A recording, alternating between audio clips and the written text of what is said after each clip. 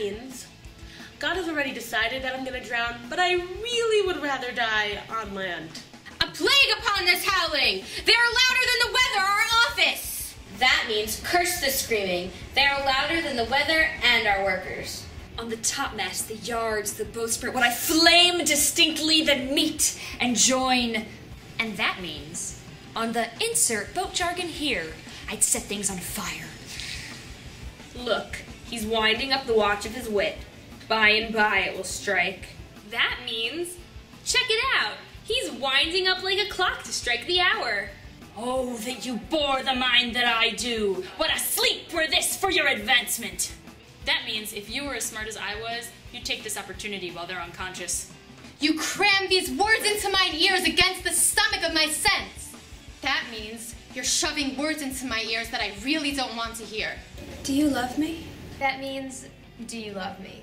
Fully many a lady I have eyed with best regard, and many a time the harmony of their tongues hath into bondage brought my too diligent ear.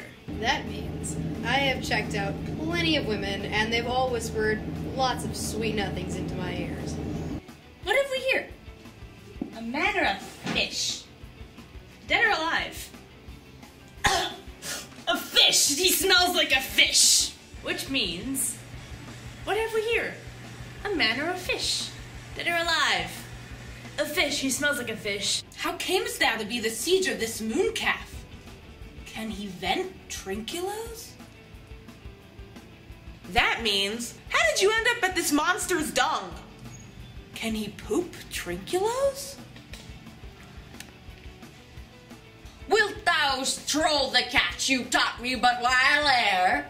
Troll means sing, and catch means tune. So because I'm so happy, I asked them to sing me the tune they taught me a little while ago. Will you? As you from crimes would pardon be, let your indulgences set me free.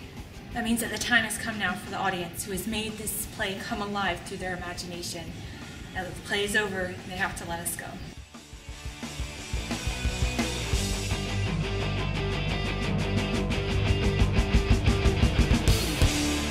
Well, here's my comfort.